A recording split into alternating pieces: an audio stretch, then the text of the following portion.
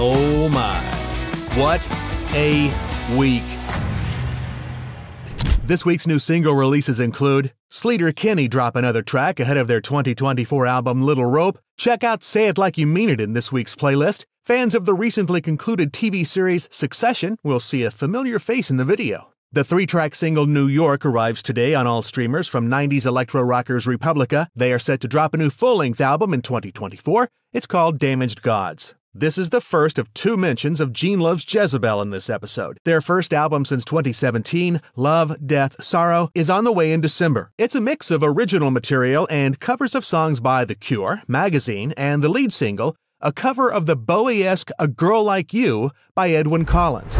New full-length albums this week include Loaded, the greatest hits 1994 through 2023. It gathers the best-known tracks from grunge rockers Bush and their nearly 30-year career. There's also some new stuff, including the current single Nowhere to Go But Everywhere, and the band's hard-to-find cover of the Beatles classic Come Together, available on 2 CDs or 2 LPs. There are those who felt 2016's Dead to the World was the best Helmet album since the band's reunion. Will today's release of Left lead to a rethinking of that notion? This 11-song collection is notably leaner and meaner than many of the New York alt-metal band's previous efforts. It's available on CD and vinyl.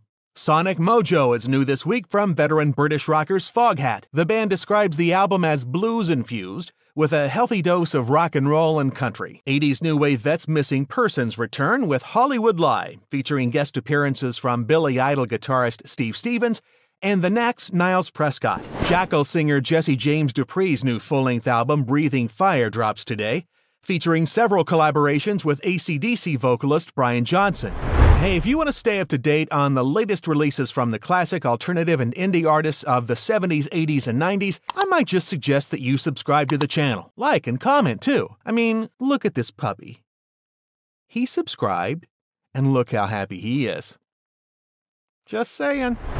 Okay, deluxe editions and reissues this week. If you're not a Beatles fan, your parents probably are, so you may as well go ahead and work this into the holiday budget. The 2023 editions of the Beatles' Red and Blue albums feature additional tracks not included in the original packaging up to this point, including 2023 mixes of 36 of the combined 75 tracks in what is now a 6 LP set. The recently released single Now and Then, of course, is featured in the Blue Collection. Substance, New Order's best-selling album to date, is now available in multiple remastered configurations, including a 2-CD version, a 4-CD version, 2 LPs plus 3 additional 12-inch singles, and even a remastered 2-cassette version. The 25th anniversary of Meshuggah's Chaos Sphere drops today on Atomic Fire Records. This album marked the long-running Swedish very metal band's transition into a more technical, polyrhythmic sound. Their 11th studio album gets an expanded 25th anniversary edition this week. R.E.M's Up is available in a 2-CD and 1 very loaded Blu-ray or a 2 LP collection. If Not Now, When is available today on 180-gram vinyl from Incubus. The 2 LP set is available in limited edition red and marble vinyl editions. Originally released in 1989, the Grateful Dead's ironically titled final studio album Built to Last is being issued today in a newly remastered 1 LP vinyl edition. Available on purple marble vinyl, the Thornfield Sessions from Loves Jezebel is being reissued in newly remastered audio.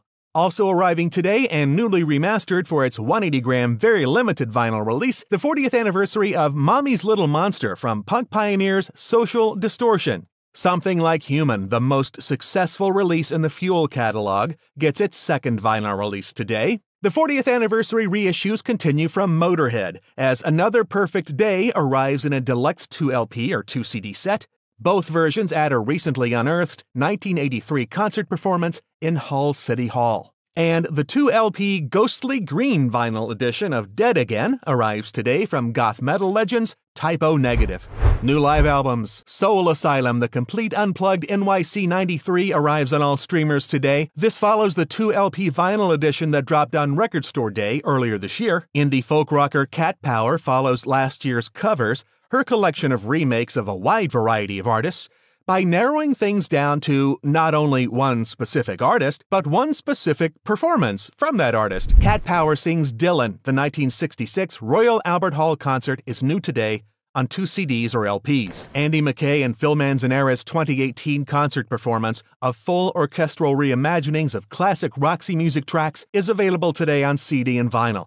It's titled Rock Symphony, featuring their best-known tracks Not Sleeping Around, Happy, and more. Ned's Atomic Dustbin's Greatest Hits Live arrives on vinyl for U.S. customers today. A UK import was the only option up until now. And the 1999 recording Live, A Night on the Sunset Strip drops on vinyl for the first time ever this week from LA Guns.